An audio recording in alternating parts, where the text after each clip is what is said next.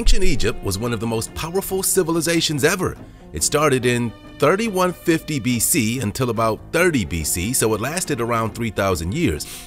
This civilization was advanced in math and astrology, capable of incredible feats of engineering, and on occasion weren't afraid to wear a wig and throw on some makeup.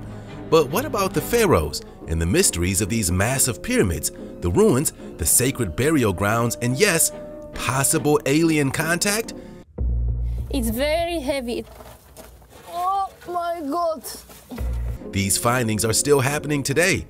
However, some will leave you astounded, confused, and certainly entertained. These videos just might bring out the archaeologist in all of us. Here are 15 mysterious things discovered in Egypt.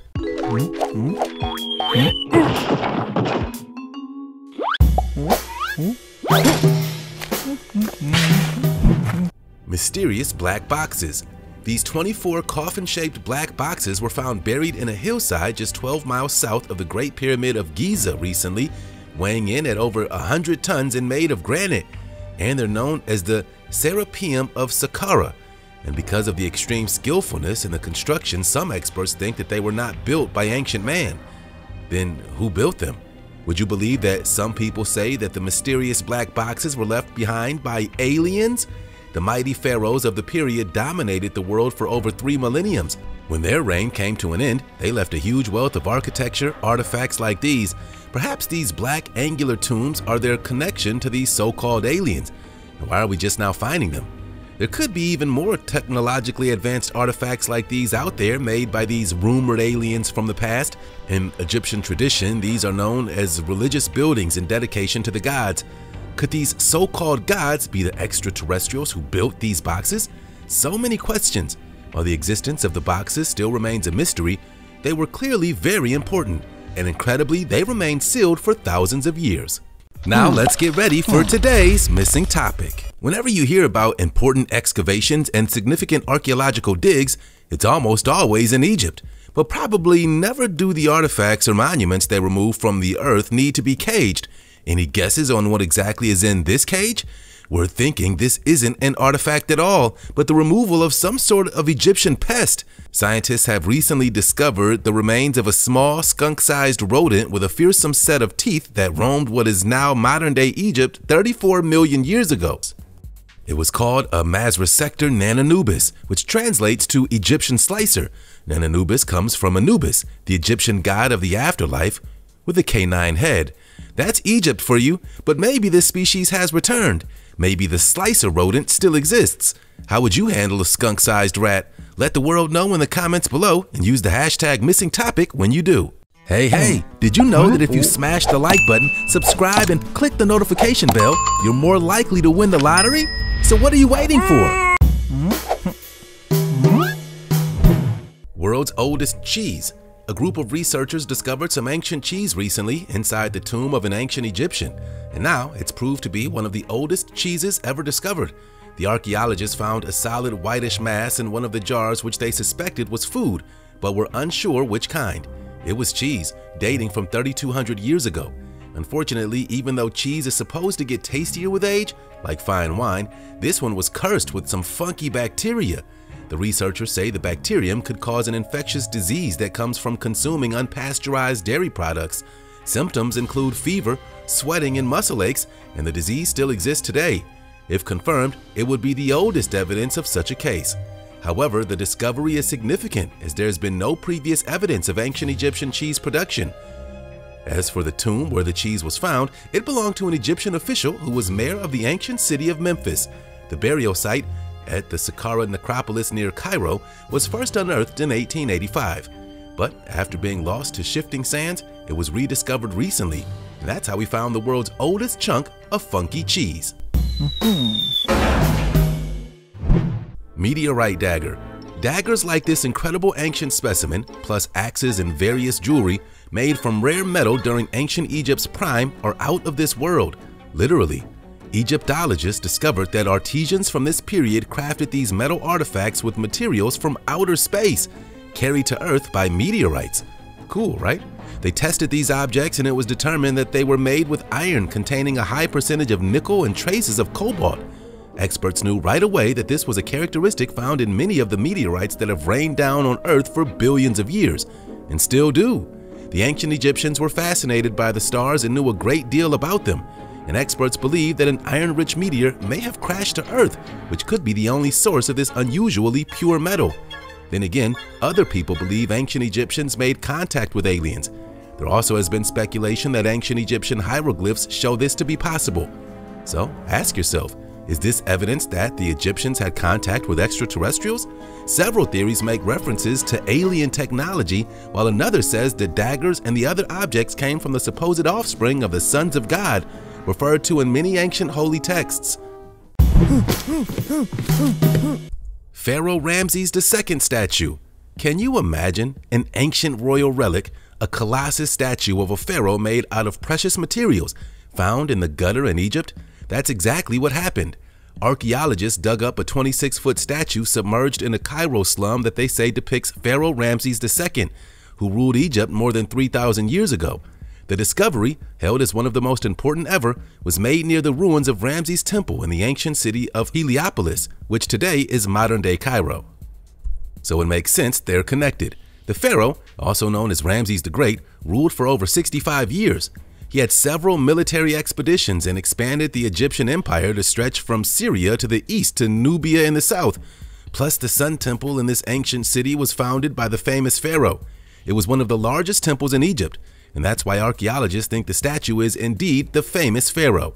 So when this turned up, archaeologists, officials, local residents, and the media lined up to get a look as a massive crane pulled the statue's head out of the water among unfinished buildings and mud roads.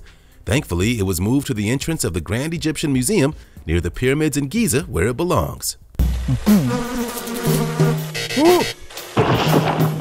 Dendera light bulbs. This image is found on 3 stone reliefs in an Egyptian temple and, at first, could be construed as a light bulb with a socket at one end, a cable traveling underneath, and a snake-shaped cord filament inside. Can you see it? It's called the Dendera light. In the representation of the so-called ancient light bulb, a priest is shown holding up the lamp part and a few smaller figures are seen below it. And that's why the experts are stumped. Of course, the myths surrounding these light bulbs have nothing to say about actual electricity, and there's no evidence to substantiate their use by Egyptians. Yet some believers are still unwilling to entirely give up on the idea that it is in fact a light bulb. However, on the contrary, it's suggested by some that the light bulbs are in fact lotus flower bulbs. According to one myth, an Egyptian god came into existence being born out of a lotus flower that blossomed at dawn and at the beginning of every year. And then there's the theory that the priest performed a ritual that included a light show during the New Year celebrations. And this part got lit, literally. So the Dendera light is not an artifact or potential ancient technology, but the depiction of such an artifact on a wall in one of the best preserved ancient temples in Egypt. Ancient wigs. Hair is a really big deal, now and even then. Although only recently the subject of serious study, hair and its grooming can be one of the best ways of gaining an understanding of past peoples, especially the ancient Egyptians. These forms of adornment and grooming regimes provide a great way of studying these cultures. Wigs were part of daily life in ancient Egypt. Both men and women could wear them, and the nicest wigs were made from human hair. They were also the most expensive, much like today. The elite of this culture put hair's value in the same category as gold. For the middle class, particularly those who couldn't afford wigs made completely out of human hair, they would purchase a blended wig, which was constructed of part human hair, part vegetable fibers, or sheep's wool. But the absolute cheapest wigs were made out of 100% vegetable fibers. But all of the wigs served a practical purpose. A wig shielded the shaven or cropped head from the harmful effects of direct sunlight. Unlike a headscarf, its mesh-like foundation base allowed body heat to escape. The practice of wig wearing also maintained high levels of cleanliness, reducing the incidence of head lice whose need to live closely to the scalp's blood supply as their food source. Plus, a wig could be removed at any time. Makes sense, right? The oldest brewery in the world. You won't believe what archaeologists have unearthed. The world's oldest known beer factory. Dating back about 5,000 years in an ancient burial ground in Egypt's desert, they found about 40 pots used to heat a mixture of grain and water to make, you guessed it, beer. Who knew beer was even popular amongst the ancient Egyptians? The brewery consisted of 8 larger areas, each 65 feet long and containing about 40 pots arranged in rows. A mixture of grains and water was heated in these vats and was thought to have been produced beer on a very large scale, about 5,000 gallons at a time. And this used to be one of the oldest cities in ancient Egypt and is home to huge burial grounds and sacred temples, one of the country's most popular tourist sites. The brewery may have been built in this place specifically to supply these ancient royal rituals and for drinking at the funerals of the pharaohs of Egypt. And there's evidence found during excavations here that beer was consumed in sacrificial rites as well. But experts agree the brewery is likely to date back to the era of King Narmer. Many scholars consider him the unifier of Egypt and founder of the first dynasty, and in turn the first king of a unified Egypt. Guess he loved beer too. The Lost Papyri. This group of manuscripts was first discovered during the late 19th and early 20th centuries at an ancient rubbish dump in Egypt.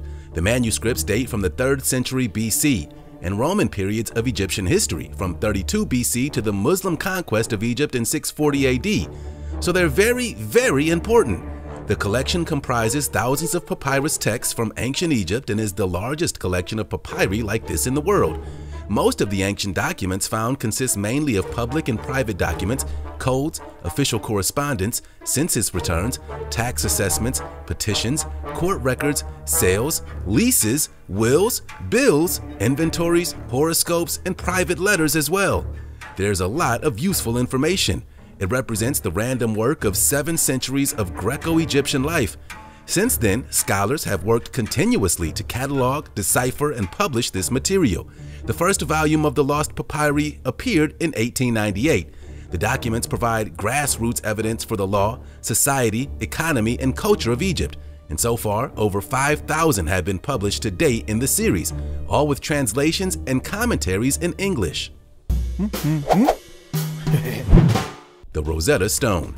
In July 1799, a French soldier discovered a black basalt slab inscribed with ancient writing near the town of Rosetta, about 35 miles east of Alexandria, Egypt. The irregularly shaped stone contained fragments of passages written in 3 different scripts. Of the 3 languages on the stone, the first was hieroglyphic, which was the script used for important or religious documents. The second was the common script of Egypt. The third was Greek, which was the language of the rulers of Egypt at the time. The Rosetta Stone was written like this so that the priests, government officials, and rulers of Egypt could read what it said. The story goes like this. When Napoleon, a French emperor known for his enlightened view of education, art, and culture, invaded Egypt in 1798, he took along a group of scholars and told them to seize all important cultural artifacts they could. But one of his soldiers was aware of this order when he found the basalt stone, almost 4 feet long and 2.5 feet wide. Upon Napoleon's defeat, the stone became the property of the British, along with other antiquities that the French had found. The Rosetta Stone now resides in the British Museum in London for people around the world to enjoy. Ancient Zoo. Check out this incredible 6,000-year-old find.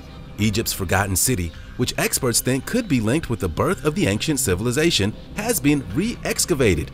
They found evidence of the world's first zoo. Strange animal burials point to the existence of a large exotic menagerie of creatures with 10 dogs, a baby hippo, a cow and a calf, and an elephant. The tally for this ancient zoo now stands at 112 critters, including 2 elephants, 3 hippos, 11 baboons, and 6 wild cats. And they were held in high regard when they were alive. The animals even got special treatment in death. Many of these animals had been buried in human fashion and accompanied by a human figurine for companionship in the afterlife. Guess they were animal lovers like us. This place was the religious and political capital of Upper Egypt at the end of the prehistoric era, between 3200 BC and 2686 BC. But the first settlement of this forgotten city may date back more than 6,000 years ago. The first evidence of its ruins was excavated towards the end of the 19th century by archaeologists who theorized the city had at least 5,000 and possibly as many as 10,000 inhabitants at its height. Certainly, some of these people had pets, so it makes sense that the capital city might have a larger collection of exotic animals for everyone to appreciate. Ancient burial grounds. Egyptian experts recently announced the discovery of more treasures at the Saqqara necropolis south of Cairo, including an ancient funerary temple. More than 100 intact coffins, many of which can be traced back 3,000 years to the New Kingdom period, were found as well.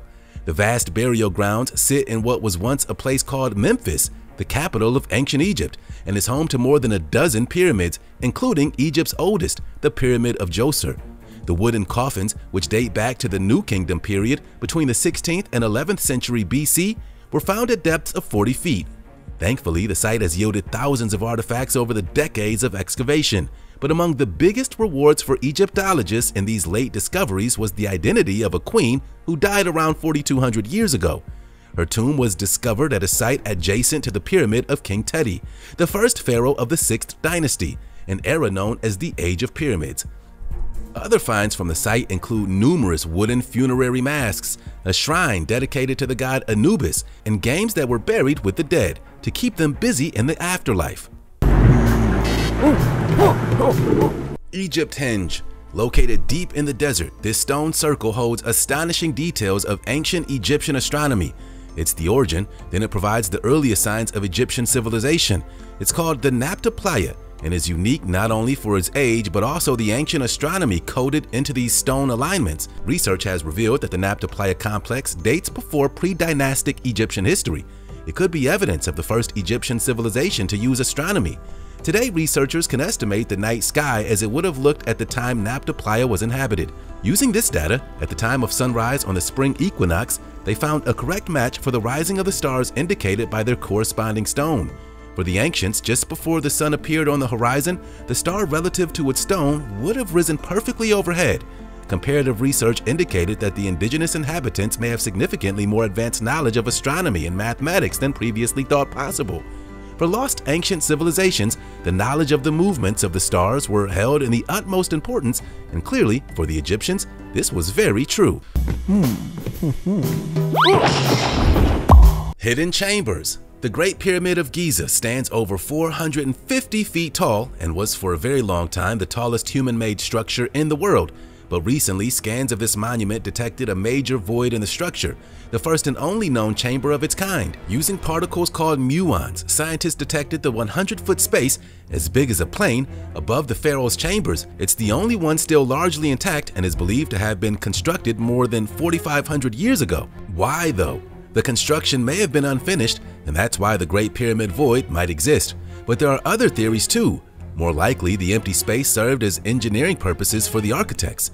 It could have been an internal ramp during construction or intended as a means of lessening the load borne by the three known chambers: the King's Chamber, the Queen's Chamber, and the Grand Gallery. Although that might not sound as exciting as a secret burial chamber, this would be the first evidence of the use of a ramp inside a pyramid, which gives us a really important insight into how those huge bricks were put into position and how pyramids were constructed. Tomb of the Silver Pharaoh. The royal tomb of the pharaoh is one of the most spectacular of all the ancient Egyptian treasures, even more remarkable than that of Tutankhamun. The tomb of the Silver Pharaoh, the ruler of the 21st dynasty who reigned from 1036 to 989 BCE, is surely one of the most underrated discoveries in Egypt. But up till now, there was little known about the ruler who governed Egypt more than 3,000 years ago during one of its most difficult periods. So why hasn't the world heard about it? What mysteries does it contain? The kings and pharaohs of ancient Egypt surrounded themselves with treasures, mostly fashioned from gold. This was not so much out of motives of greed, but because they believed that the proximity of gold would ensure that pharaohs would receive the gift of eternal life. One of the most spectacular discoveries inside the crypt was the exquisite silver sarcophagus of the pharaoh himself. As far as we know, this is the only time a pharaoh's mummy was entombed in silver. However, the artifacts remained vaulted and unstudied until now. A team of experts can finally decode clues and piece together forensic evidence left behind by the silver pharaoh himself, whose lost legacy could rewrite Egyptian history. Lost City of Atlantis. It was the envy of the world, teeming with life, energy, and ruled by leaders with plans of world domination. Welcome to Atlantis. If the legends are true, this was the place where kings became gods in secret ceremonies, and where the Trojan prince Paris brought the kidnapped Helen of Troy. Then, more than 1,200 years ago, the earth moved and the city of Atlantis was swallowed by the sea. For hundreds of years, this ancient world existed only in legend. but an unlikely explorer turned myth into reality. After searching for years by screening the vast area off the coast of Egypt, an archaeologist and his team saw something emerge from the watery shadows, completely submerged 4 miles off the coast. Built around its grand temple, the city was crisscrossed with a network of canals, a kind of ancient Egyptian Venice, and its islands were home to small sanctuaries and homes. Among the underwater ruins were 64 ships, 700 acres, a treasure trove of gold coins, statues standing at 16 feet, and most notably the remains of a massive temple, and the tiny tombs for the animals that were brought there as offerings. The ruins and artifacts made from granite and diorite are remarkably preserved and give a glimpse into what was one of the great port cities to ever have existed. This is the part where you like and subscribe, even share with your friends, and stick around for more great videos. Just like ancient Egypt, there is a lot more left to discover.